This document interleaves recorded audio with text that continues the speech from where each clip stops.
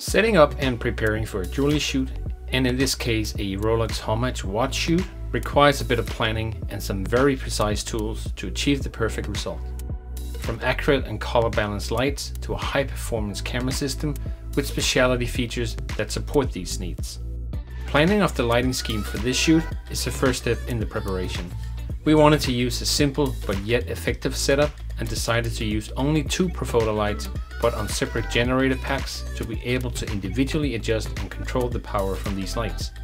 By setting the correct channels and groups on the generators, we're able to control the output of the lights in 1/10 of a stop directly from the xfcamera interface without having to go to the generators themselves. This is especially convenient if you're working alone in the studio or if your lights are otherwise inaccessible. To be able to control the exact output of the lights and to verify if the flash can cope with the output and shutter speed, we use the built-in flash analysis to ensure we're using the lights efficiently and can eliminate any ambient light and exposure. The flash analysis tool measures the flash duration and indicates the timing of the shutter within the flash duration.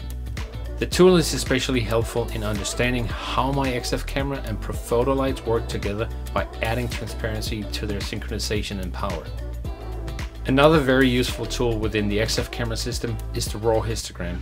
Although we are shooting this with strobes and not available light, the raw histogram and raw clipping meter can indicate where we would potentially have a critical area in the image and where we should be paying extra attention to a lighting setup.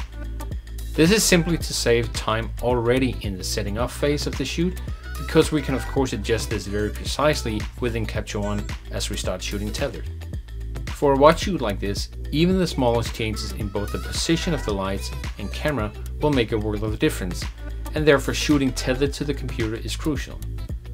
The live view feed into CaptureOne lets you accurately adjust the lights with instant feedback on the screen. It would be very difficult to do this evaluation off the display on the back of the camera. We also use live view to find the correct focus points needed for the focus stacking sequence we need to do later.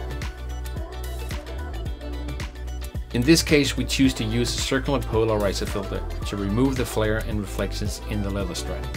Again, live view helps us find the exact position of the filter before capture.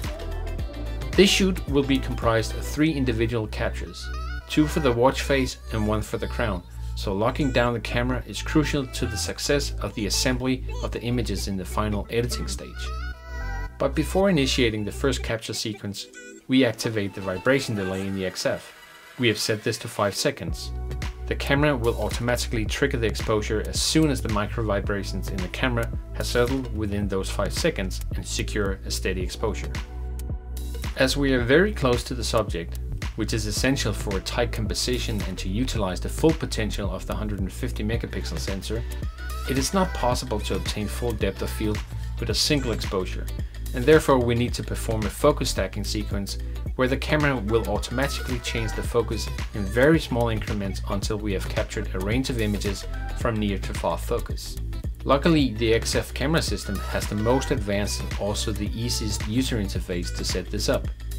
Unlike other camera systems, the XF lets you easily set first the closest focus point and then the farthest. We do this using live view and can very accurately set the focus using the rear wheel on the XF camera. Once these 2 focus points are set, the XF automatically calculates the steps needed to obtain a secure number of exposures in order to safely assemble these afterwards.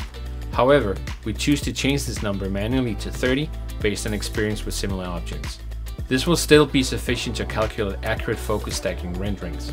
The camera now automatically captures the 30 images, all with an individual point of focus. The processing here is made easy with the round-trip feature of CaptureOne into Helicon Focus.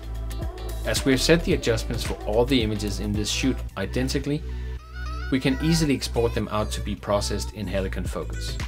Right-clicking on an image and choosing Select by Same Sequence will identify all the images belonging to the same focus stacking sequence. Then we choose Edit with Stack in Helicon Focus, which will start the processing of the selected images and open these up in Helicon Focus.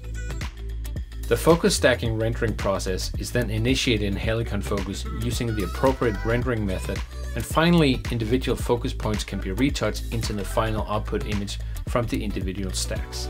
In this case, we do this 3 times as we initially shoot 3 different images, a total of 90 images captured to obtain these final stacked images.